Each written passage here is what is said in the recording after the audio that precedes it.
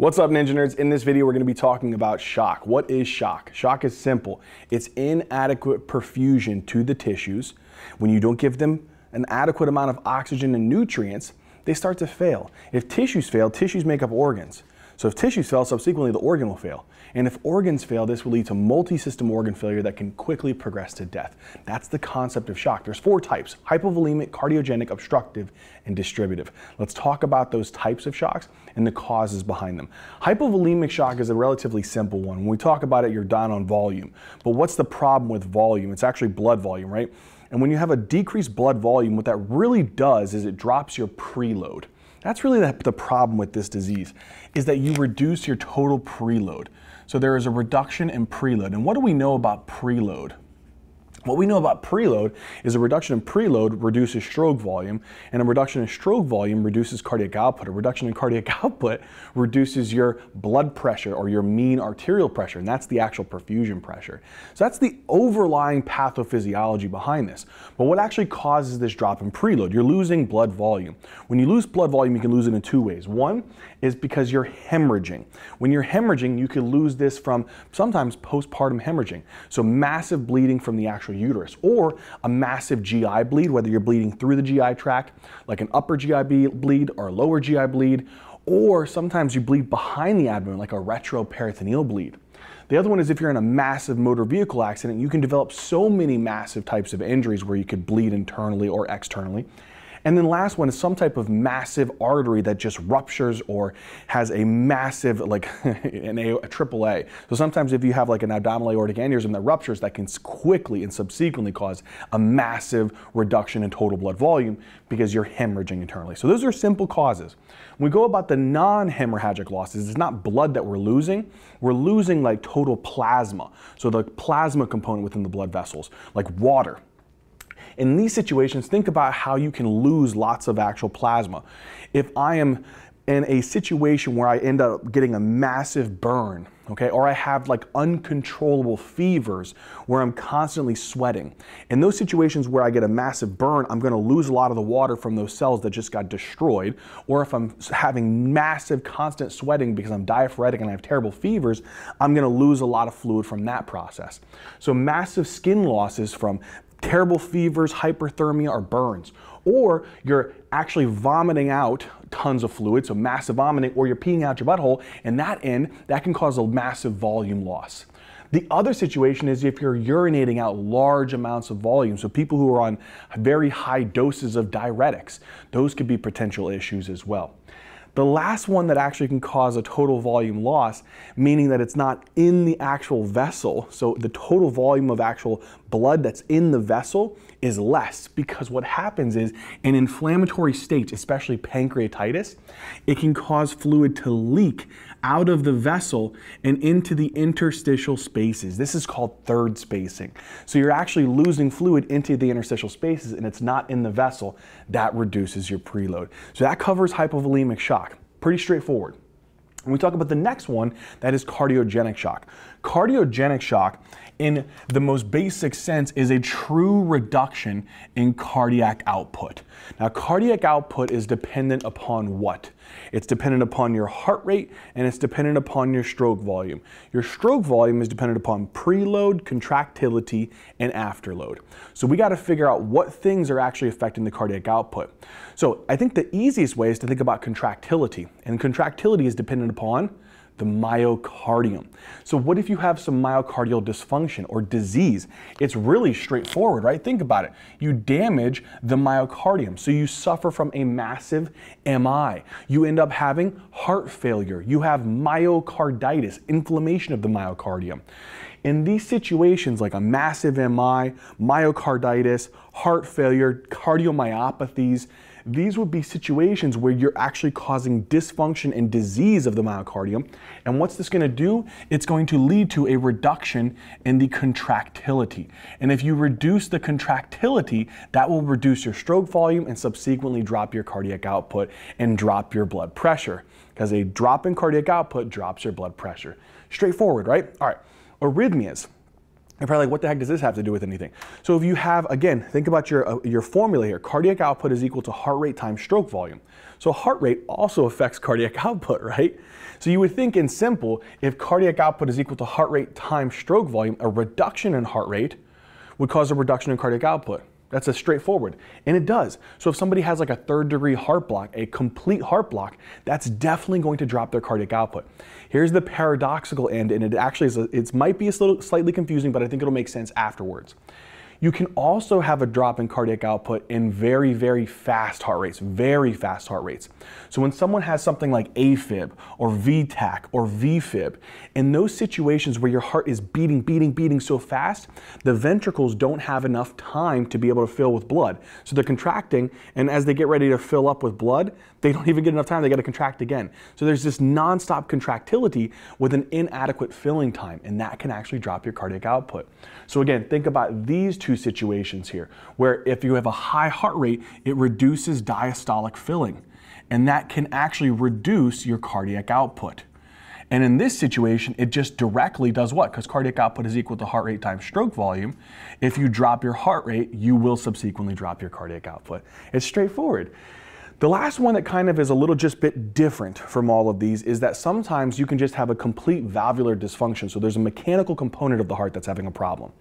And this can happen when you have a massive, usually when you want your ventricles to contract, you want to push blood from the actual left ventricle up into the aorta and then out from the aorta to all the vessels.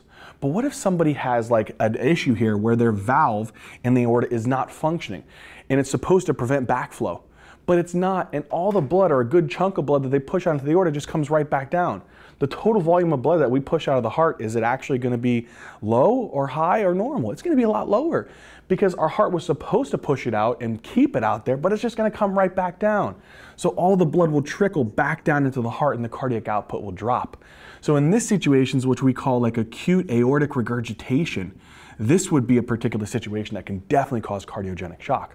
In the same way, you normally don't want blood to back up from your actual left ventricle into your left atrium. But if you have somebody who has like a terrible like mitral valve that's just regurgitating all the blood is supposed to go here and out into the systemic circulation. But if only some of it goes out there and a lot of it goes back into the atria, then my total volume of blood that I'm pushing out of the heart with one heartbeat or within a minute time frame is going to drop, and that's going to drop my cardiac output. And so this is what you would see with mitral regurgitation. Okay, that would cover your cardiogenic and your hypovolemic shocks. Now let's talk about the other two, which is your obstructive and your distributive shock.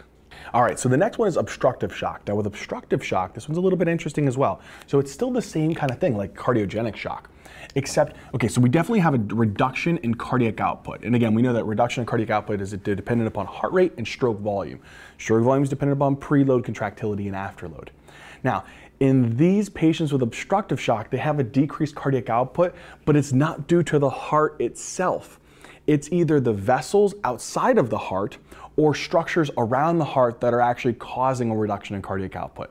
Let me explain. So the way I like to remember this is if you want to think about cardiac output, right, you think about stroke volume and heart rate.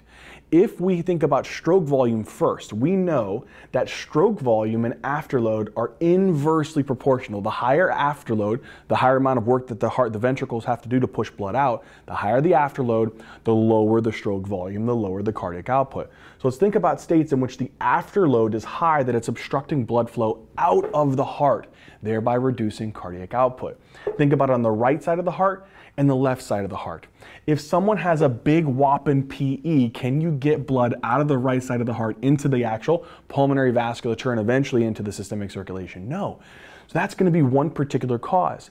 That will definitely drop your actual cardiac output because you got a big whopping clot there that's blocking blood flow.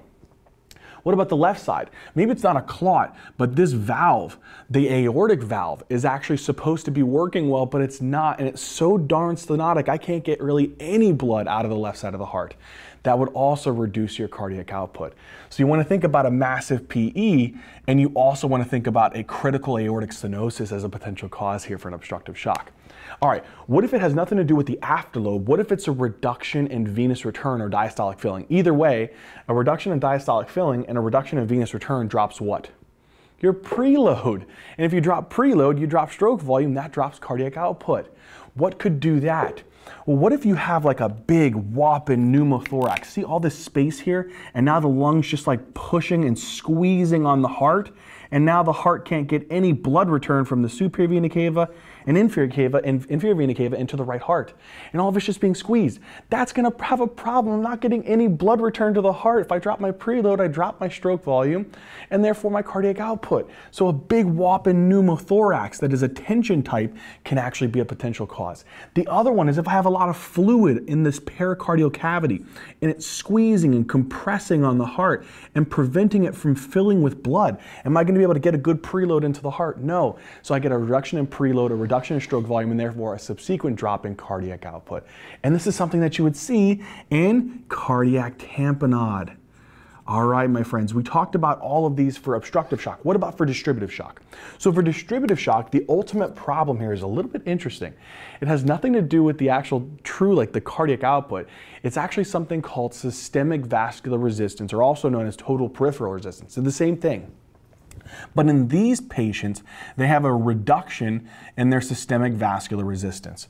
So here's where it's a little bit interesting. Remember, there was a formula, I've been kind of saying a lot of formulas out there, that you have what's called blood pressure is equal to cardiac output times systemic vascular resistance, and then cardiac output is equal to heart rate times stroke volume. So if you have a reduction in your actual systemic vascular resistance, that'll drop your blood pressure. And so in distributive shocks, these are vasodilatory states. That's what the word I want you to remember. It's a vasodilatory state. The vessels are open, relaxed, and that drops your actual blood pressure. So what are the three types? There's septic, that's the most common, anaphylactic, and neurogenic. With septic shock, it's an infectious source. There's a pathogen that's getting into the bloodstream.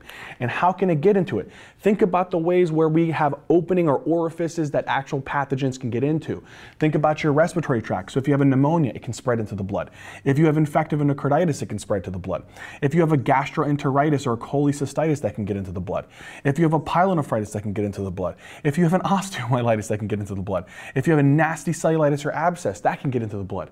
And once these pathogens get into the bloodstream, what's the problem? The pathogens will interact with your immune system. And when they interact with your immune system, these bad boys will release tons of cytokines. And these cytokines, like interleukins, will cause our vessels to just massively dilate.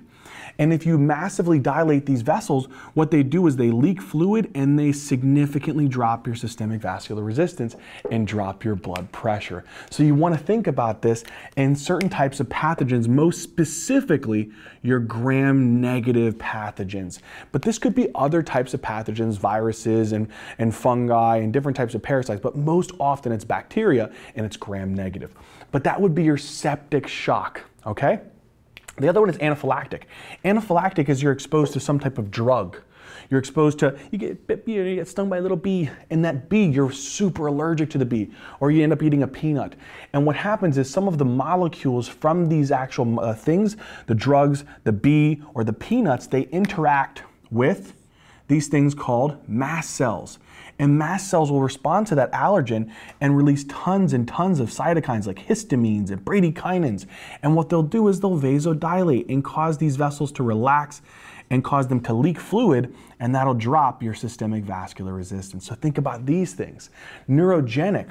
In neurogenic shock, there's some type of spinal cord damage or maybe even some type of actual brain damage, injury, whether it be a spinal cord injury, whether it be from trauma, whether it be because you have some type of hemorrhage within the brain, there's some type of neurological injury.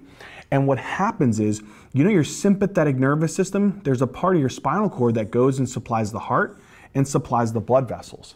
If you damage your spinal cord or the sympathetic outflow, are you going to be able to have sympathetic effect on the heart? No. What's the sympathetic effect on the heart rate? It's supposed to increase it. You just lost it, my friend. So now your heart rate drops. Your sympathetic effect on your contractility is supposed to go up, but you just lost it, my friend. So now there's a reduction in contractility, which causes a reduction in stroke volume. What's cardiac output equal to? Heart rate and stroke volume. You drop both these sons of guns, what do you drop totally? Your cardiac output, and that's going to drop your pressure. The other thing is because it's supposed to cause constriction of the vessels, but you lose that, my friend, and now they start dilating. And if they dilate, what is that going to do? That's going to cause a drop in the systemic vascular resistance. And that's going to drop your pressure. Because again, as you increase the diameter, there's less resistance to blood flow. This is the concept of the different types of shock, the pathophysiology, the causes. Now let's go to the next part, which is what are the big features, what are the complications, what are the vitals that I need to know? Let's talk about that. Let's talk about the features and complications of shocks. When we talk about these, we're going to get our clinical vignette. You'll see some of the causes that we talked about that may be popping up in the actual case stem. But when we look at their vitals, that's really going to be super important to cue you off to think that they're in shock. So first thing, what will we see in their vitals? They're probably going to be hypotensive. That's not always the case. Sometimes people can actually have like relatively normal like systolic and diastolic blood pressure is what it looks like it is, but they actually are in shock. Now, when we talk about low blood pressure, we really should be careful because sometimes we base it off of like a low systolic blood pressure or a low diastolic blood pressure, like, oh, their systolic's less than 100, their diastolic's less than 60. That's fine, but I think what's really determines if a patient is actually in shock is their inadequate perfusion. And the pressure that determines perfusion is actually more specifically called your MAP, your mean arterial pressure. That is actually your perfusion pressure. And so when we actually are talking if a person is in shock, we don't really base it completely off of their systolic and diastolic blood pressure. We base it off their MAP. If they have a low MAP, they likely have a low perfusion pressure, and that's what we truly go off of. And the way that you calculate MAP, it's really dependent upon both of these. So it's equal to the diastolic blood pressure plus 1/3 of the pulse pressure, which is the difference between the systolic and the diastolic blood pressure. And usually we say whenever the MAP is less than 65 millimeters of mercury in kind of like a perfect world, this is considered to be low or inadequate to be able to perfuse the tissues. But I think usually in the actual case example, it's just going to be a low blood pressure, like 70/50 or 80/dead. So in one of those situations, it'll be pretty obvious. The other thing is to look at the heart rate. So for the most part, the heart rate tends to be increased, except for like a couple scenarios. So sometimes in these patients, their heart rate tends to be increased. What's the reason that their heart rate tends to be increased? And we'll talk about the exceptions of why it wouldn't be. Well, whenever you have low blood pressure, it triggers these different types of pressure receptors, the baroreceptors in the carotids and the aorta. They respond to that and they stimulate your nervous system and say, hey, the blood pressure is really low. We got to try to increase it. And your sympathetic nervous system increases in activity and tries to increase your actual heart rate and your contractility if your heart will allow it. And so what will happen is you'll subsequently increase your heart rate. It's a compensatory response to the actual shock state. The times where they actually may not have a tachycardia is if they have neurogenic shock. So I would think about this if the patient has a neurogenic shock, because in neurogenic shock, they lose the sympathetic tone to the heart. So that actually may be a cue to think about in these patients is they actually have a low heart rate. The other thing is sometimes patients may be on a beta blocker. That's another particular thing. So I would actually take that into consideration. Is the patient on a beta blocker? Because sometimes beta blockers can actually reduce your heart rate and reduce your contractility. And if you have an overdose, it can actually put you into a shock state. So sometimes if they're on some type of heart rate medication, so like a calcium channel blocker or a beta blocker or something of that nature. In those situations, it actually could potentially lower their heart rate. So look for those potentially in the clinical vignette. But most of the time, low blood pressure and tachycardia. Okay, what about the other components like the respiratory rate and the temp? Let's come down for that. All right, for the respiratory rate, it typically can vary. And what I'm not going to give you a particular arrow here, but for the most part, the actual respiratory rate can vary from shock to shock. What really kind of may cue you off, and we'll talk about it a little bit later, is whenever you're not perfusing tissues very well, you're not giving them oxygen, so there's a reduction in oxygen delivery to the tissues. When you don't give oxygen to the tissues, they actually make something called lactic acid. And sometimes we measure this in the form of what's called lactate. And lactic acid is actually a very acidic molecule that it can actually drop your pH. When you drop your pH, your actual body tries to compensate for that by breathing faster. And when you breathe faster, you increase your respiratory rate to try to blow off more CO2. And so typically when patients get into a really nasty shocky state, their acidosis can occur. They can increase their respiratory rate. So sometimes what you may see in these patients, especially if they're really, really acidotic from their actual nasty shocky state, is they can have an increase in their respiratory rate. Also, other times if they have a lot of fluid that's actually accumulating within the lung tissue because fluid's backing up because their heart is failing. that can actually cause a change in the gas exchange process. So sometimes you may see an increase in respiratory rate, and the true reason behind that is this acidotic state, maybe from lactic acidosis. Okay, what about the temp? The temp can actually potentially be variable as well. But I think one of the big things to think about for temp, when it could be up, when could the temp actually be up and actually make you think about the type of shock? If the temperature was up, you would be thinking about what kind of shock? A septic shock, my friends. So if you think about a septic shock in these situations, why? Because in a septic shock, there's some type of pathogen. The pathogen is stimulating your immune system. Your immune system is making all of these different types of cytokines. That's telling your central nervous system that there's lots of inflammation. And then your hypothalamus will increase the body temperature to be able to make it harder for the pathogen to be able to survive in that temperature, and that can trigger a fever. So think about a high body temperature or a fever in patients who are septic. All right, now let's move on to the other things like end organ dysfunction and some very specific clinical features for each type of shock. All right, so when we talk about the next part, which is end organ dysfunction, this is because of inadequate perfusion. You got a low MAP. You're not perfusing the tissues. You're not giving oxygen and nutrients to those tissues. What are the organs that can become affected from this? Well, the first one is the poor old brain. If you're not perfusing this poor old brain, you're not going to give oxygen to it. And if you can't get oxygen to the brain, you're not going to be able to think.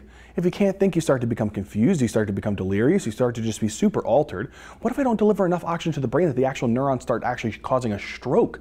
I could actually develop a stroke potentially. And on top of that, sometimes if there's an abrupt drop in pressure, whenever you maybe stand up, oh, I'm just gonna syncopize. So these are things to think about if I'm not perfusing the brain. They can be really confused, they can be altered, they can be delirious, and they can potentially even have a stroke or syncopize. If I don't perfuse the liver, if I don't perfuse the poor old liver, it's going to get injured, and I'm going to have a bump in a lot of my actual liver enzymes that I actually can develop potentially a jaundice. I can actually have a lot of increase in AST and ALT, and all those nasty liver enzymes can be bumped up. I don't want that, but that's what can happen. What if I don't perfuse the kidneys? Then I can't make urine, and so I can actually have a drop in my urine output, oliguria, and to the point where maybe I don't even make any urine, anuria. And this can actually cause a massive increase in my BUN, my creatinine, all those waste products that I'm supposed to be getting rid of, my kidneys are supposed to be doing, but that doesn't happen. And then again, going back to the metabolic state, if I don't give oxygen and nutrients to the tissues, they need oxygen to be able to convert pyruvate into acetyl-CoA. But if you don't have that, what do they start blasting out of the cells then? They start making tons of lactic acid. And if you have lots of lactic acid, this can lead to a lactic acidosis. And we said that was one of the things that can happen with an increase in respiratory rate because you're compensating. All right, cool. So these are the potential organs that can be hit really hard during these situations. The other thing I think is really helpful, especially in the clinical vignette, is looking at the skin. And the way that we can actually look at the skin is in two different ways. We can look for cold shock, cold extremities, pale, clammy, decreased capillary refill, a lot of those findings. And that could suggest a cold shock. Or they could be well perfused, they could be warm, they could be pink or red, they could have good cap refill. In those situations, it would be a warm shock. You know what's actually nice and easy? Cold shocks are usually due to a reduction in cardiac output. So that would be all of your hypovolemic, your cardiogenic, and your obstructive shocks. So those types of shock, you would see a cold shock. You want to know why this actually happens? When you have a drop in blood pressure, okay, a drop in blood pressure, what happens is you stimulate the actual baroreceptors. The baroreceptors tell your sympathetic nervous system that the actual blood pressure is low, and what it does, it tries to go to the heart to increase the actual heart rate and contractility. But in these patients who have hypovolemic or cardiogenic or obstructive shock, it doesn't work because the heart's not actually going to pump because they have a problem where they don't have volume or there's some kind of issue with their heart or something squeezing on the heart. Either way, the heart's not going to be working well. And so the heart doesn't actually allow for that. And so what happens is they end up with a lot of stimulation to the actual vessels. And then the vessels just clamp down like crazy. And this tries to increase your systemic vascular resistance, to increase your blood pressure, because we know that if you increase resistance, you increase pressure. We got that formula from there. And then if I don't actually have a lot of, I've squeezed the vessels near my skin, then they get pale, they get cold, they get clammy. If I don't actually perfuse the fingers, they actually may have a decreased capillary refill. So you get the point. You see cold shocks with reduced cardiac output states, hypovolemic, cardiogenic, obstructive shocks. Warm shocks are due to distributive shocks, anaphylactic shock, septic shock, neurogenic shocks. Now, why? And these patients, remember I told you, think about the trigger.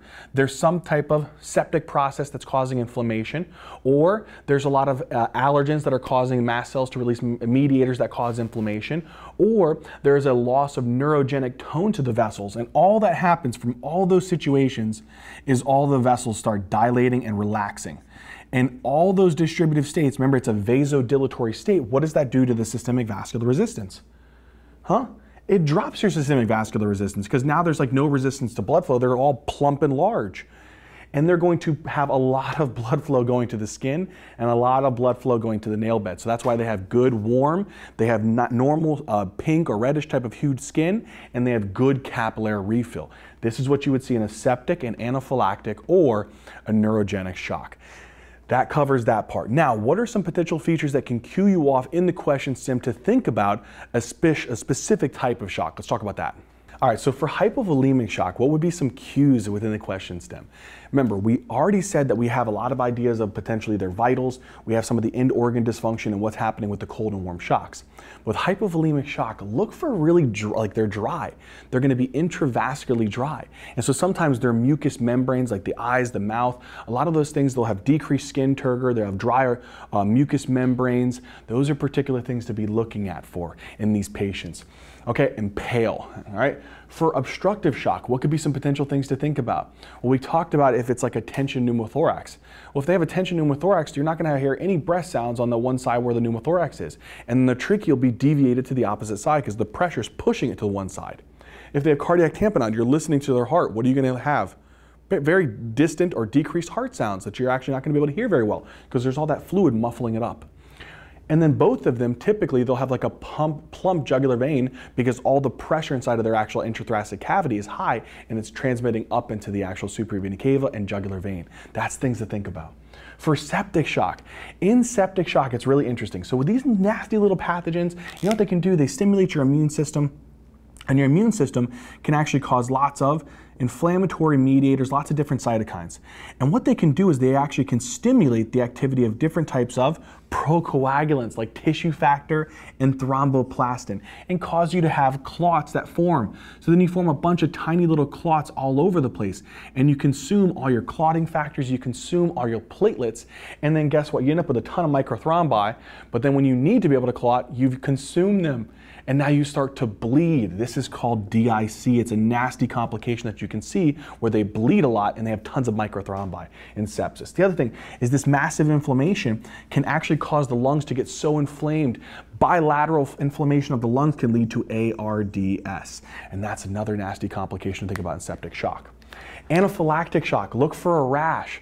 So if they have some type of exposure to an allergen, maybe they have like some hives or they have some wheals or some type of nasty rash, listen to their lungs. Maybe they have the nasty wheezing because you're bronchoconstriction there. Or they have a lot of like stridor of the upper airway because you're inflaming their larynx. Listen for wheezing, listen for bronchospasm, listen for stridor, and look for any obvious rash. For neurogenic, think about this, my friends. If you have spinal cord injury, when you tap their actual tendons, it's supposed to send signals to their spinal cord and back to the muscles. If you have injury to the spinal cord, will you be able to respond to that? No. And so the deep tendon reflexes will be decreased or completely absent. That may be a cue in your actual patient there. And lastly, for cardiogenic shock, if they just had a massive MI, they may have chest pain. If they have a heart failure, they may have jugular venous distension, a lot of lower extremity edema. And if a lot of fluid is backing up into the lungs because they're in heart failure, they may have pulmonary edema. You get the point. Now what we're going to do is we're going to go ahead and we're going to be crazy and talk about what happens whenever you want to measure these different hemodynamic parameters from utilizing what's called a Swan-Ganz catheter or pulmonary artery catheter. And we get all these different measurements, and this is very, very important for your actual USMLEs. We're going to talk about how you differentiate these and then a little additional diagnostic test to help you out. Let's go. All right, so let's talk about the hemodynamic parameters in these different types of shocks. So when we talk about these, we can put in what's called a Swan-Ganz catheter, kind of go through the IJ, you run it down the right atrium, right ventricle, and up into a pulmonary artery and kind of inflate the balloon. And then what can happen is you can utilize this to be able to give you particular types of measurements that may help and aid in determining which type of shock you have. So when we talk about these, let's go over them with the different types of, the 4 types of shock. Hypovolemic shock first. In these patients, let's talk about central venous pressure. This tells you about your right-sided preload. So preload is actually dependent upon volume, right? In this kind of situation, we would expect that their venous return is a lot lower, so their preload is going to be a lot lower. So we would expect their central venous pressure to be low. Yeah, they're not filling their heart as well, right? So there's a reduction in their central venous pressure.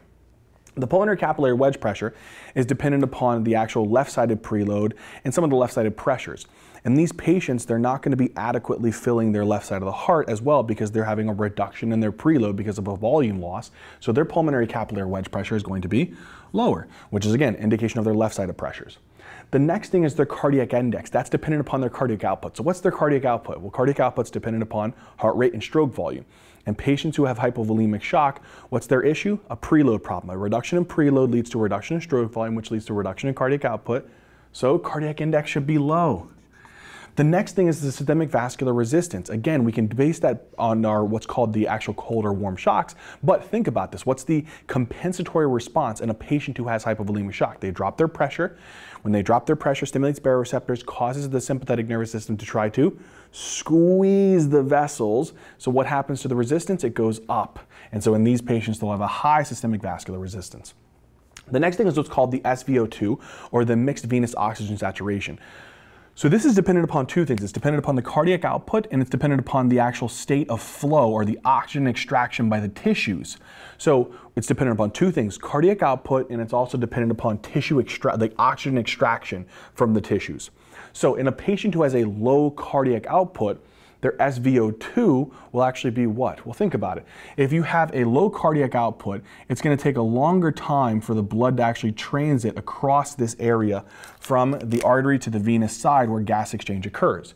If it takes a longer time because of a low cardiac output, that means that these tissues can extract as much oxygen as possible within that slow time period.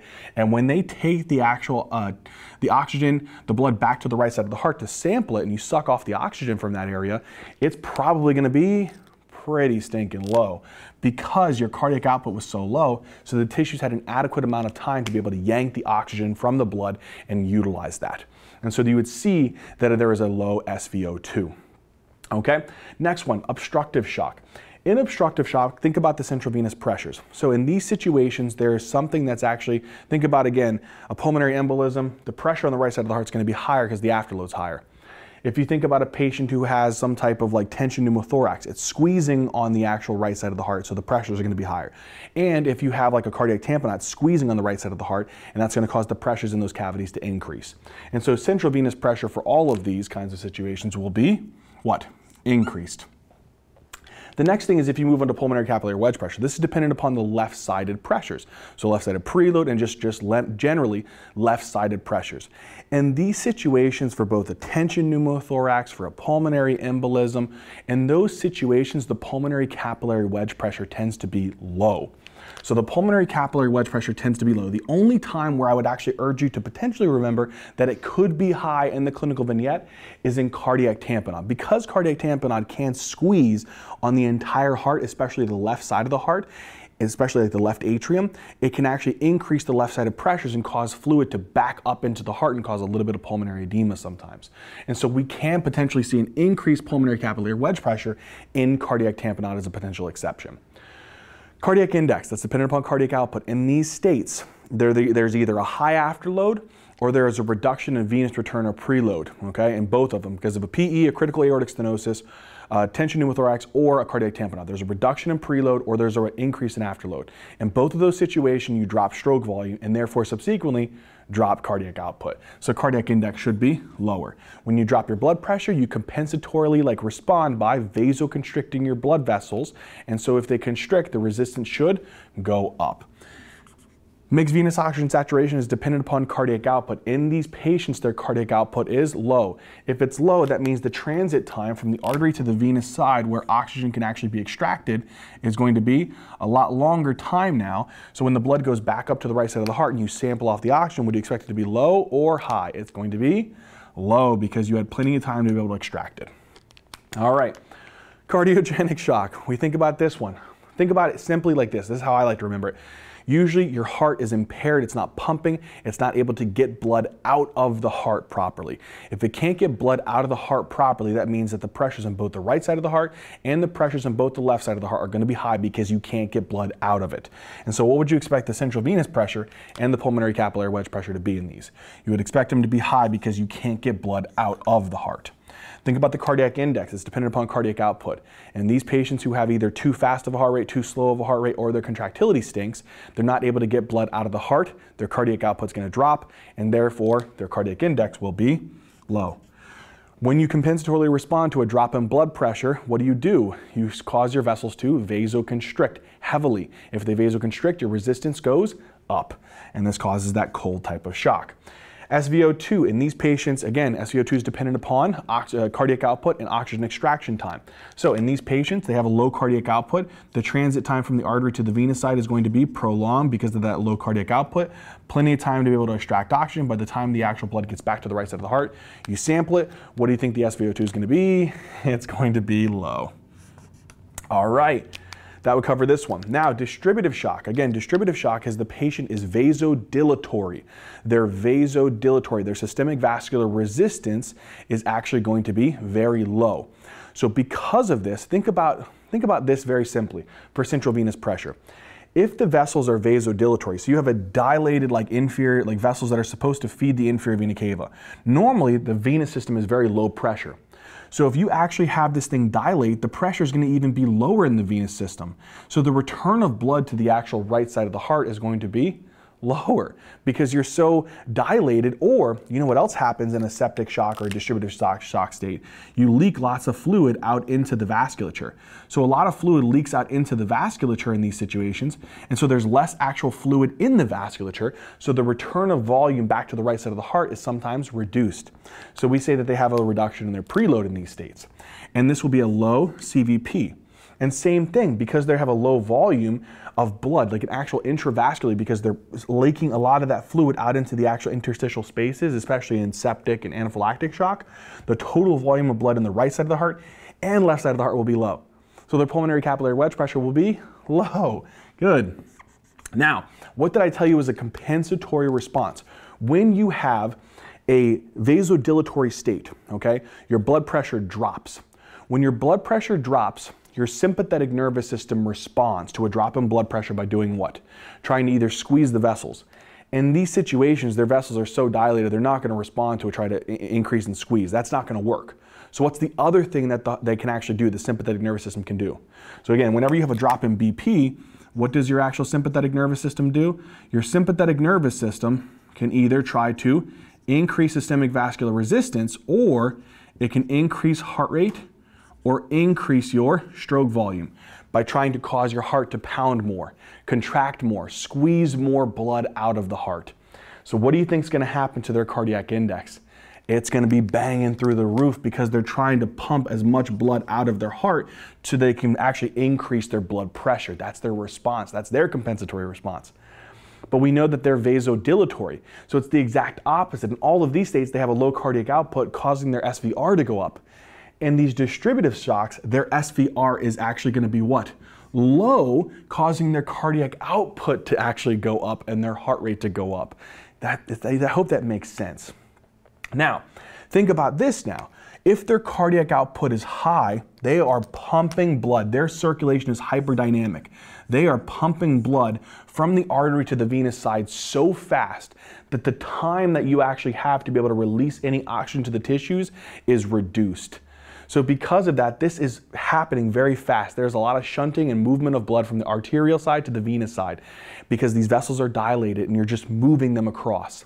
The oxygen extraction time is going to be a lot lower. What do you think when actually you get blood back to the right side of the heart? What do you think the oxygen concentration is going to be? It's going to be higher. And it's going to be higher because you had a hyperdynamic circulation because your cardiac output's higher and you're not having an adequate time during the transit to drop off oxygen. There's one exception I want you to remember for distributive shock, just being a little picky here. When you actually think about these, the best example is usually like your septic shock and your anaphylactic shock for these. For neurogenic shock, it's a teensy bit different. And what I want you to remember here is in neurogenic shock, there's actually a loss of sympathetic flow, right, to the actual heart. So there's a reduction in heart rate and there's a reduction in stroke volume, or the cardiac output component. So because of that, they actually have a total drop in their cardiac output because their sympathetic flow is actually shut down because of a spinal cord injury. If that's the case, then their cardiac index would actually be what? Would it be actually high? No. In this situation, it would actually be different. It would actually be low. If their cardiac index is low, meaning their cardiac output is actually low, the time between transit, even though they're vasodilated, because the actual transit time between here is slower because of a lower cardiac output, what's going to happen to the actual oxygen extraction time? It may be a little bit longer than the usual distributive shock in septic and anaphylactic. So because of that, they're actually going to have a lot less time to be able to pull oxygen off. And so the SVO2, when you come back up, actually will be what? It'll be lower, because they're going to have more time in comparison to this one where it's just shunting across because they're super hyperdynamic. So that's the big differences here. The last thing I want you to remember is you don't have to go too crazy on this and remembering this for your exam. I just think it helps you if they present these on the exam. Whenever you think about the diagnostic test, you can use a CBC to help you determine kind of some of the shocks. If they have a super high white count, you can think about septic shock.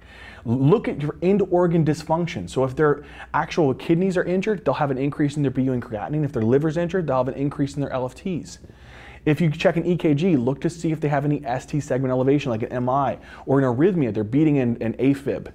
Look for troponins, evidence of injury. Look for a chest x-ray for a tension pneumothorax. Look at an echo for any kind of wall motion abnormalities, heart failure, cardiac tamponade. Get your cultures, your urinalysis to look for signs of an infection. And then a lactate to show you again another sign of potential end organ dysfunction. All right, let's talk about treatment now.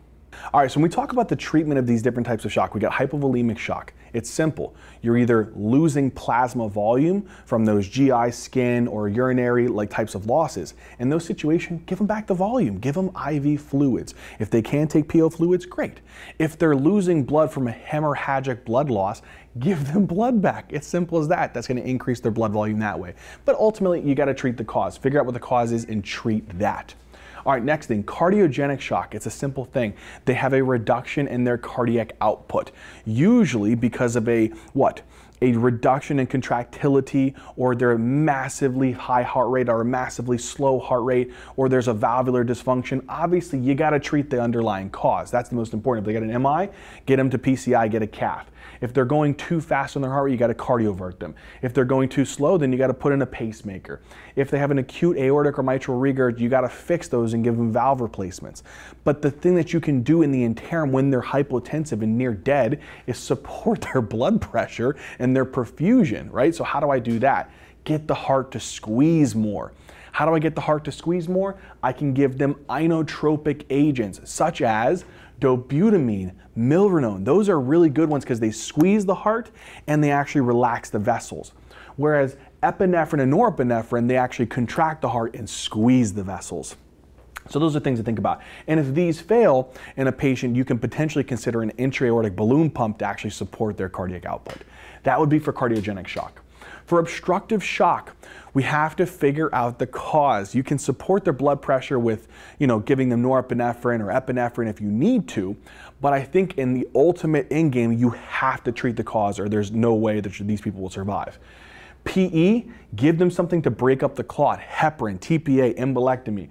If they got a big whopping pneumothorax, stick a needle in there, needle decompress them, put in a chest tube and support their hypoxia with oxygen in the interim. If they have a critical aortic stenosis where literally no blood is getting out, get an aortic valve replacement. And then if they have a big whopping fluid accumulation that's causing tamponade in their pericardium, do a pericardiocentesis, and if you need to, put a drain in. But that's how we fix that one. For the next one, septic shock. Septic shock, you got to remember, what's the end problem here? Their problem is their systemic vascular resistance is super low. They're vasodilatory. Get their vessels to constrict. Do the opposite. So give them norepinephrine, give them epinephrine to squeeze the vessels and support their blood pressure, but treat the cause. It's an infection.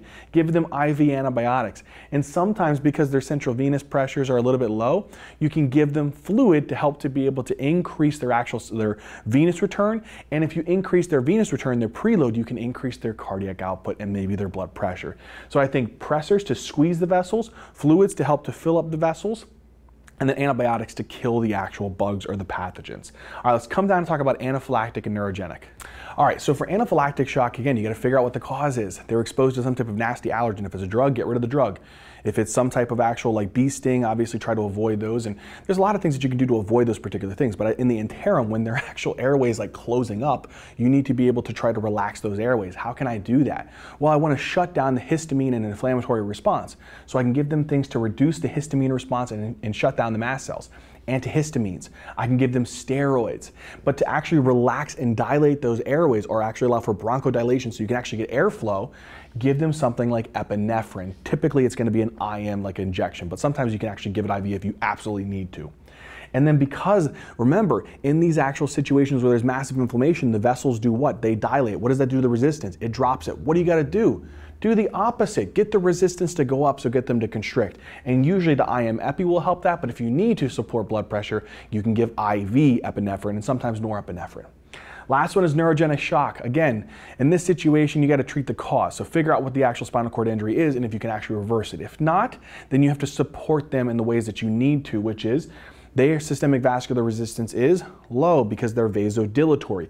Give them something to squeeze the vessels, norepinephrine, epinephrine.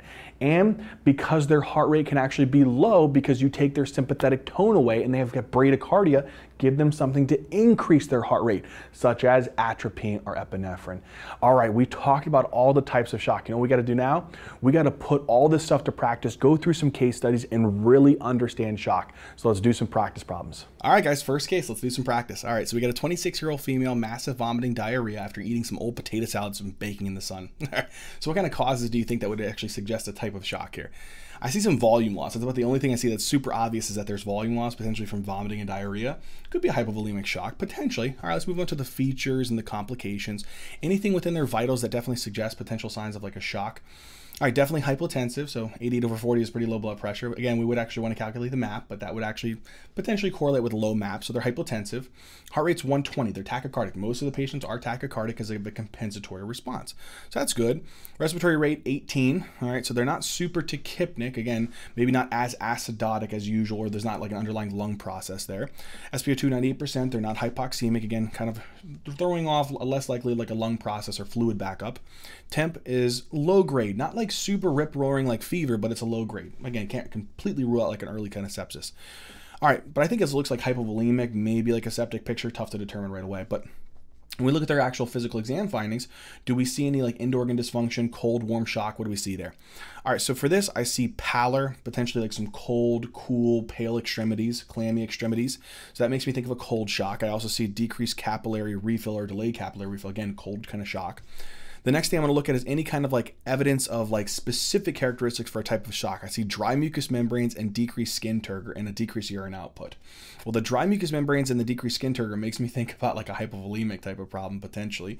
And the decreased urine output now it maybe tells me that there's some end organ dysfunction. I'm not perfusing the kidneys very well, and they may be trailing off on that urine output. All right, cool. So I have a thought process potentially of what kind of shock, but let me go into my actual tests. When I move on to the tests here, I definitely want to think about a CBC. Is there any elevated white count? Normal, okay? Kind of makes me think less about sepsis, but still can have that potentially. BUN creatinine, it's elevated, telling me that that was the end organ dysfunction because I'm not perfusing those kidneys. I got a bump on my actual creatinine and BUN. So there's an AKI.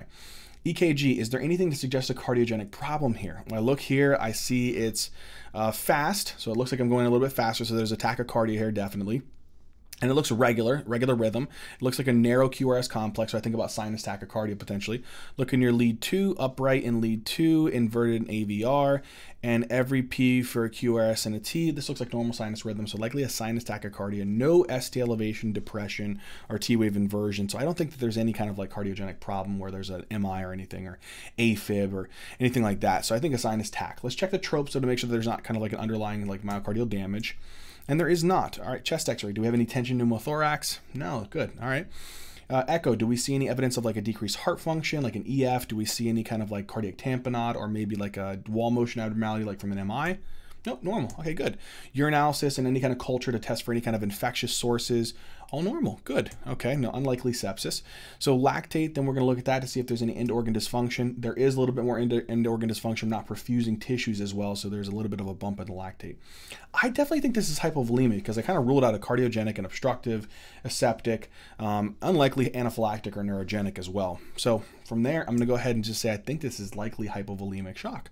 And I think it's from the GI losses, because if you go back to your differentials, it was a volume loss or a blood loss, whether it was hemorrhagic or non-hemorrhagic. So GI losses were one, skin losses were another one, and kidney losses were the other one. Or you're losing blood. In this case, there was no evidence of blood loss. I think it was all from the GI losses that was the cause here. If we were to move to the next step and we put a swan in this patient, and we were to measure these different types of parameters here, what could I tell myself about these? Well, what I could say is I could guess my hemodynamic parameters. Well, CVP, there's a low preload, it's gotta be low. Pulmonary capillary wedge pressure, there's gonna be low preload to the left side, that's gonna be low. Cardiac index, low preload means low stroke volume, means low cardiac output, means low cardiac index.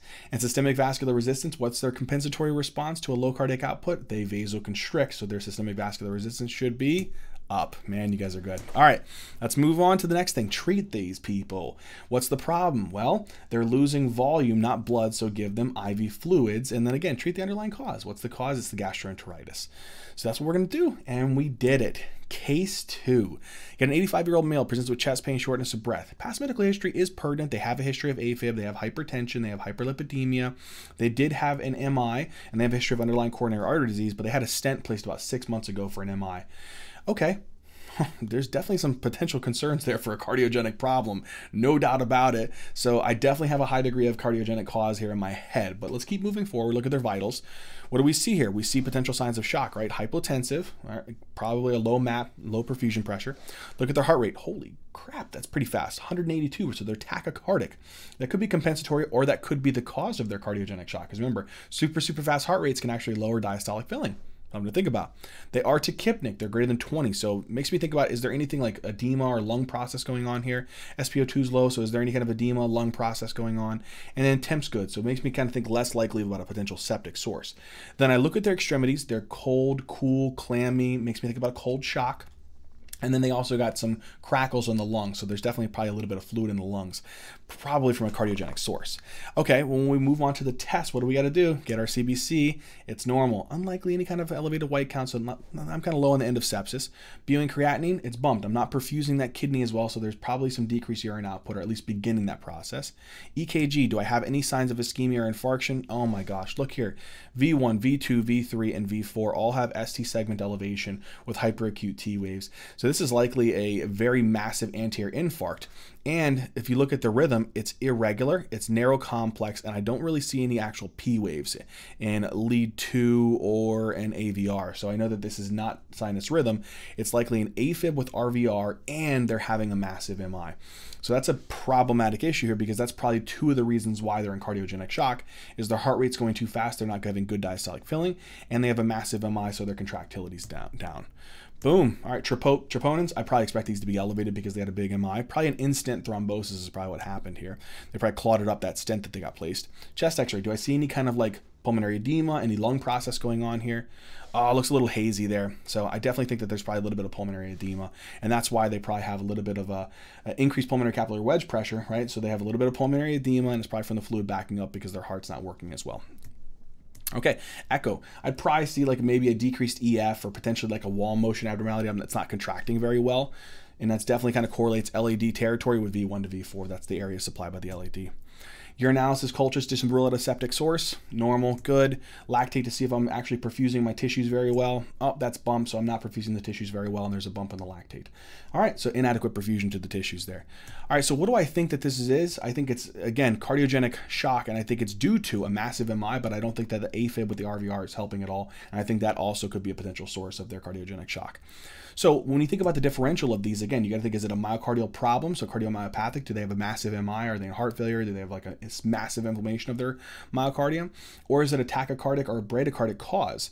And again, they're a mechanical source. So was there recent trauma, or big one, was there a valvular dysfunction like a mitral regurgitation or aortic regurgitation here? And I think what fits best is the massive MI and the AFib with RVR for this patient. All right, cool. We get that swan in, we go ahead and guess their particular hemodynamic parameters. Because the heart stinks, it's not being able to get blood out of the left side of the heart and the right side of the heart. What do you think the CVP and the pulmonary capillary wedge pressure will be? It'll be up. All right, cardiac index. Their cardiac output probably stinks because they're not getting actually a good cardiac output because their contractility is down or they're having an inadequate diastolic filling. So their cardiac output's dropped, cardiac index should drop. What's the compensatory response to a decrease in cardiac output for the cold shocks? They squeeze their vessels, so their resistance is going to go up. All right, we got cardiogenic shock. How are we going to treat these patients? You have to treat the underlying cause. If they're an AFib and they're hypotensive, they're unstable. You might have to shock them, so you probably got to cardiovert them for the AFib. Then they also have an MI, so you got to get them to the cath lab to be able to remove that massive clot that's probably new within that stent that they just had 6 months ago. But in the interim, before they actually die and become like completely hypotensive that they cardiac arrest, you got to support their blood pressure. So you got to squeeze that heart. So give them some inotropes, like dobutamine, milrinone, maybe even some norepinephrine or epinephrine to actually get them to squeeze the vessels a little bit too so they don't drop their pressure. And then again, get them to the cath lab so that you can actually remove that clot within that vessel. All right, man, you guys are good. All right, case 3, 34-year-old male presents with pleuritic chest pain, severe shortness of breath after falling off a ladder on his left side. No pertinent past medical history. All right, so there's some trauma. Trauma, it's tough to be able to say. He could potentially have loss. He could be bleeding internally, so it could be like a hypovolemic, like hemorrhagic source, or he could have had like a tension pneumo or a cardiac tamponade, so it could even be like an obstructive shock from this one. So it's tough to say right off the get-go. Let's look at their vitals. Hypotensive, okay, we see some evidence potentially of shock, probably a low MAP. They're tachycardic, probably a compensatory response here. Respiratory rate is 28. Makes me think that there's either a lung process or some type of like edema within the lungs. SpO2 is 88%. Makes me think about a lung process or edema within the lungs. Temp is normal, so it makes me kind of think like unlikely to be a septic source. Okay, look at their physical exam. If we added on here that I said that there was cold, cool, clammy extremities, you would think that this is a cold shock. They're not perfusing their tissues as well. But one of the big things is that you have a big plumping jugular vein. Their trachea is deviated to the actual right, so opposite of on the side that they fell, which is the left side, and they have absent breath sounds on the left side. Makes me think about a obstructive source, potentially a tension pneumothorax. I definitely think this is an obstructive shock with likely secondary to a tension pneumothorax. But let's go through the labs. CBC is normal because again, there's going to be no infectious source here. BU and creatinine, it's normal. We didn't actually have any drop off in the pressure that we haven't perfused the kidneys inadequately just yet. Over time, maybe. EKG, look for any evidence here of anything concerning. I think it's a regular rate. A little bit of a fast rate here, sorry. And I'd say if you look at the rhythm, it's narrow. You'd also see that it's a regular rhythm. So I would actually say that this is a narrow QRS complex, regular rhythm. So I'd say this is a normal sinus rhythm, but I would actually consider it a normal sinus rhythm because there's an upright P wave in lead 2, and there's an inverted P wave in AVR, and then every P wave is followed by QRS by T. So it's normal sinus rhythm, but because it's a narrow complex tachycardia, it's likely a sinus tachycardia, likely compensatory. Okay, tropes, is there any myocardial damage? No. Chest x-ray, is there any kind of pneumothorax or pulmonary edema? Oh my gosh, look, there it is, tension pneumothorax, likely the cause there. So we done diagnosed it, so we can obviously go on to the next part here. Echo, is there any cardiac tamponade or myocardial dysfunction? That's normal. Urinalysis cultures, is there any septic source here? Nope. Lactate, is it bumped? It's actually normal. We didn't actually have enough end organ dysfunction yet to cause a massive acidosis. Okay, tension pneumothorax is our diagnosis, so it's definitely an obstructive shock secondary to a tension pneumothorax. What's the differentials though for those? Think about again, pulmonary vasculature, so the right side increased afterload, PE, left-sided afterload, if you really add this one on, critical aortic stenosis, and then think about again your decreased diastolic filling or your significant reduction of venous return such as a tension pneumo or cardiac tamponade. All right, how do we treat, before we go into treatment, you get the swan in for these patients, you measure these different parameters, what do you think? All right, because in these patients, the pressure inside of the heart is actually going to be high because think about your either pulmonary embolism, you're having pressure on the right side increase, or because you have a tension pneumo, you're squeezing on the right side of the heart, cardiac tamponade, you're squeezing on the right side of the heart, the pressures are going to be up in the right side of the heart. Pulmonary capillary wedge pressure for most of the actual obstructive shocks except for one, cardiac tamponade, all of them for these situations, usually the pulmonary capillary wedge pressure is low, except for cardiac tamponade, it's elevated. So in this one, it's actually going to be low. Cardiac index, we're reducing venous return in this patient, so we're reducing preload, reducing cardiac output. Cardiac index should be low. What's your compensatory response to a drop in cardiac output? Squeeze the vessels in cold shock. It's going to be up. How do we treat them? Stick a needle in there to decompress that air in that area, put a chest tube in, and give them oxygen to support their hypoxemia in the interim. All right, move on. Next patient, 64-year-old female, severe fatigue, cough, shortness of breath, sputum production, new onset confusion. Confusion. That's interesting. What could be a sign of confusion? Confusion or altered mental status may be inadequate perfusion to the brain. So there may be actually some end-organ dysfunction because we're not perfusing the brain. But again, that's one of the potential features, clinical features that actually could be important to think about. But then if we look here at this here, severe fatigue, cough, shortness of breath, and sputum production, I'm thinking about potentially an infectious problem here. And so because I'm thinking about an infectious problem here, that's really important in this situation. I'm kind of leaning towards a septic shock kind of state. All right, let's look at the vitals. What do we got? BP low, 60/32, so they're hypotensive. Tachycardia, 131, all right, compensatory. Respiratory rate is really high, 34. So they're super tachypnic. So it makes me think that there's either an acidosis, like lactic acidosis, or there's a respiratory process or edema going on here. SpO2, 89%. So maybe there's a respiratory process going on here as well. And then temp, 39.2. So they have a really high temp here, making me definitely think that there's like a septic source here, triggering the hypothalamus to cause an increased body temperature. When I look at their extremities, they're warm, they're well perfused, they're actually nice and pinkish hue, good cap refill. So it makes me think about a warm shock, so a distributive type of shock. Definitely kind of fits the septic picture. And then rhonchi/rales on auscultation, so they sound a little bit junky in the lungs. Makes me think about pneumonia as a potential source for this patient, and then they have septic shock because of the pneumonia. But let's move on. Let's get our CBC. It's elevated white count. All right, makes me think about a septic source. BO and creatinine, are they perfusing their kidneys? Do they have end-organ dysfunction?